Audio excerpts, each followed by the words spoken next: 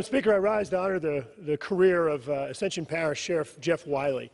Sheriff Wiley joined the Marine Corps in 1970.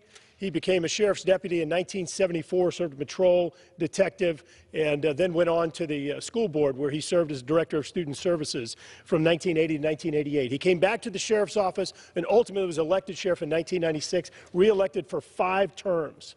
His career perhaps is marked best by some of the recognition. The recognition, Outstanding Man of Gonzales, the Outstanding Educator, Louisiana Justice Hall of Fame, and President of Louisiana Sheriff's Association. He also spent much time creating programs for kids, the Junior Deputy Program, substance abuse programs, DARE program, creating a narcotics unit, but perhaps his most important accomplishment is evolving this rural sheriff's office to a modern law enforcement agency in one of the fastest growing parishes in the state of Louisiana. With 5 decades of service, he's maintained the immaturity of a teenager. I'm proud to call him a friend. I want to honor his service to our state and our nation and commend his daughters Erin and Sarah and recognize the 40 years of marriage to his wife Linda. With that, I yield back.